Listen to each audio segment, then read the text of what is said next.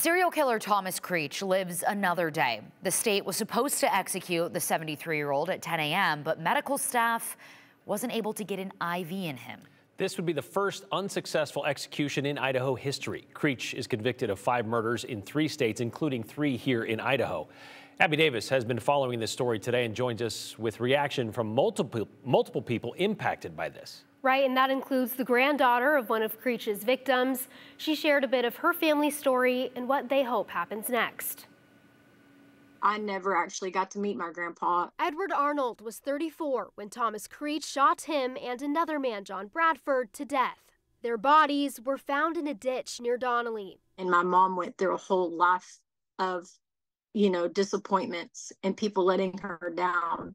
And she said that her dad was the only one that she remembers ever telling her that he loved her. And that was taken from her. While serving his sentence for the murders of Arnold and Bradford, Creech killed a fellow inmate in 1981. He beat 23-year-old David Dale Jensen to death with a sock full of batteries. This is a copy of the original death warrant signed by Robert Newhouse. Former Ada County prosecutor Jim Harris fought for Creech to be sentenced to death. And he was very, very dangerous, and he still is, as far as I know. Now, after serving more than 40 years on death row for Jensen's murder, an unsuccessful execution attempt Wednesday. A reaction to what happened this morning? Bizarre. That's about all I can say. I have practiced law for 40 years, although I'm retired now, and I have never heard of something like this occurring. Tanya Wyrick called the failed execution devastating. It just keeps dragging out, and it's just hard for the family. Meanwhile, Donna and Roger Bowe had Creech's family in mind. I was worried about Leanne, his wife. The couple met him more than a decade ago through Donna's church and her work as a state representative. When is this punishment going to end? I hope that his life will be able to be continued. It's of value to many people. It was of value to the other prisoners. It was of value to even to the guards who took care of him over all these years. Do you hope the prosecution, the state, tries to get another death warrant for Tom? That's something that I'm juggling with back and forth. We've come to the terms that we really don't care what happens to him on this earth because, he's going to have to face his consequences with God. This thing could drag on longer than he does. Let's put it that way. Harris thinks Creech should live out the rest of his life on death row. He just doesn't want Creech's sentence lowered to life in prison. He'd rather the state execute Creech than allow him to rejoin the general population and put other inmates at risk. Morgan and Brian. Abby, thank you for getting those voices. It really is impactful remembering the victims as we go through this execution process with Mr. Creech. Absolutely. 5 that we know about or he's been convicted of, and countless others that he claims to have had. Yep. Exactly. Okay, so now to the question on everybody's mind. What happens now? Well, Creech's death warrant expires at 11:59 tonight. The state says they're currently considering their next steps. Shortly after the failed execution, Creech's legal team filed a motion to stay his execution again. Yeah, in a statement, they said in part, quote, "We are angered but not surprised that the state of Idaho botched the execution of Thomas Creech today. This is what happens when unknown individuals with unknown training are assigned to carry out an execution." They went on to say, "This is precisely the kind of mishap we warned the state and the courts could happen when attempting to execute one of the country's oldest death row inmates in circumstances completely shielded in secrecy, despite a well-known history of getting drugs from shady sources." You can read their entire statement on our website, ktvb.com. Okay, so Creech's legal team called the execution botched. However, during the news conference this afternoon, IDOC pushed back on that term, botched, instead calling it unsuccessful.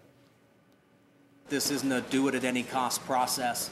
That our first objective is to carry this out with dignity, professionalism, and respect. When it reaches a point in that process, at any step, where it looks like we're going to be unable to do that, that's when we call it off. It wasn't a difficult decision. It was the right decision. Governor Brad Little issued a statement about the execution.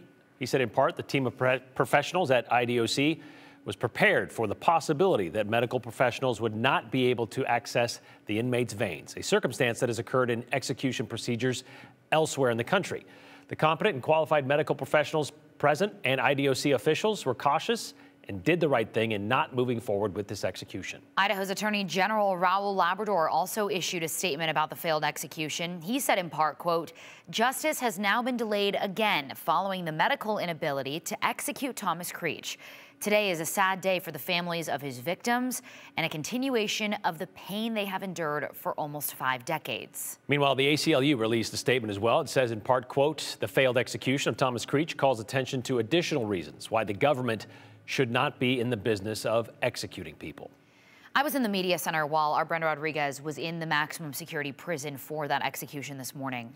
After submitting her name online with IDOC, Brenda was one of the reporters chosen as a witness in a lottery system. Here's a little of what she had to say after today's failed execution. Brenda, what was his demeanor like the second he walked in the door into that execution chamber? From what I can tell, he was nervous. He was uneasy of what was going on. But one of the biggest things, though, the entire time his eyes and his position was just glued to his family, which was just right in front of him. We were a little bit towards the left-hand side of him, towards the bottom, and his family was in the other room. So we didn't really get to see the family. We just got to see his interaction, more so just mumbling words to them. 2 phrases that I was able to catch was, I'm sorry, this happened before the first IV was administered, and then I love you. And that was after several attempts. Medical staff physically examined Creech this morning. They determined there were 8 potential IV access points on his body. So on his arms, on his hands, on his legs, on his feet. And under policy, right before Creech went into the chamber, medical staff prepared trays with 3 syringes of lethal injection drug pentobarbital. T-Walt confirmed 2 of the 3 prepared doses are no longer usable for the future. Right. So 1 dose is.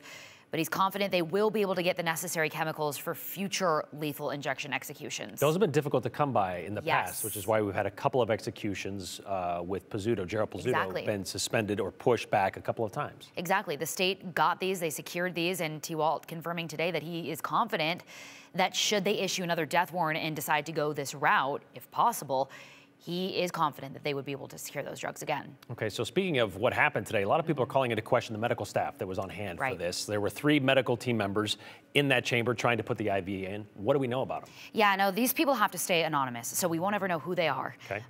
They were dressed head to toe, as Brenda and the other media witnesses report. They were dressed head to toe in scrubs. Their faces were completely covered in white cloth, and then they had safety goggles on.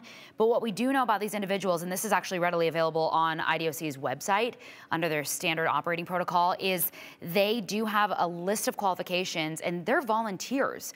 And in their day jobs, their training is as healthcare professionals. These are people that have experience administering IVs. And so again, like I said, their qualifications are listed online if people want to take a look for themselves. Do I understand that they were part of a previous execution team as well? I asked that question of T-Walt, and he said that he didn't give the number of the staff members that were there. There were 3 in the room, but he said at least one of them was involved in a previous execution in the state of Idaho, and they go through extensive training on IV catheters. Gotcha. All right. Thanks.